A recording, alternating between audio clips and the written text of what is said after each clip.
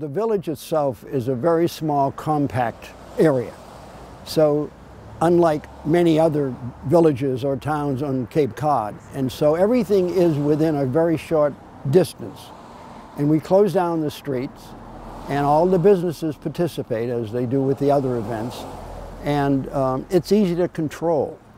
And with the streets closed down, the streets are now pedestrian way, and we have hundreds and hundreds and hundreds of people that come to this stroll. Some of these people never come, they drive by or through the village, but never really spend any time.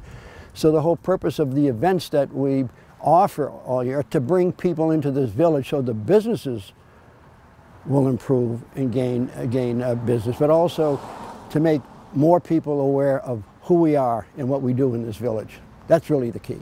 It's an event for everybody. And it's a fun time. One thing we are doing this year, just so people will know, is the Village Association, our group, usually has a hot dog and hamburger stand right outside the Barnstable Market.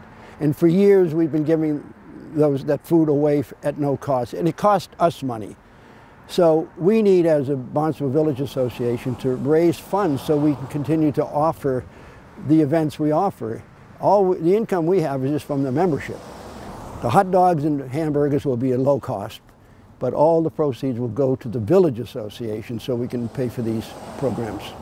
We want everyone here, where it doesn't matter where they live. Come and enjoy it, have fun, and let's hope that Mother Nature provides us with good weather. That's the main thing. But it will be fun. It is, by the way, Wednesday, December 7th, and it starts at 6 o'clock to about 8, and we'll have music.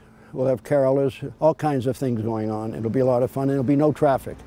People should remember that if they're driving, which they will, they should park up in the county complex. And the police will be here to direct them to park up in the county complex. So they don't have to walk here.